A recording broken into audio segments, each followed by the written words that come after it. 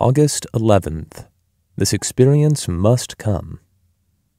Elijah went up by a whirlwind into heaven, and Elisha saw him no more. 2 Kings 2, verses 11 through 12.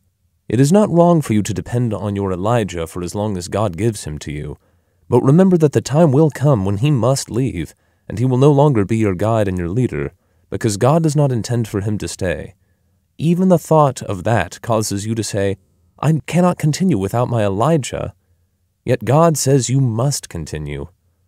Alone at your Jordan, 2 Kings 2, verse 14.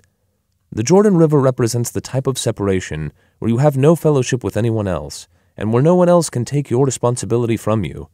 You now have to put to the test what you learned when you were with your Elijah. You've been to the Jordan over and over again with Elijah, but now you are facing it alone. There's no use in saying that you cannot go. The experience is here, and you must go. If you truly want to know whether or not God is the God your faith believes him to be, then go through your Jordan alone. Alone at your Jericho, 2 Kings 2, verse 15. Jericho represents the place where you have seen your Elijah do great things.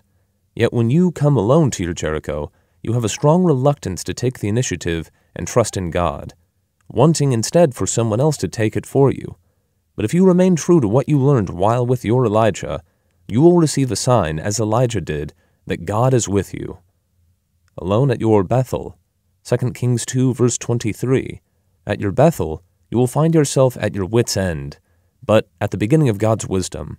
When you come to your wit's end and feel inclined to panic, don't. Stand true to God, and he will bring out his truth in a way that will make your life an expression of worship. Put into practice what you learned while with your Elijah, and use his mantle and pray. See 2 Kings 2, verses 13 through 14. Make a determination to trust in God, and do not even look for Elijah anymore.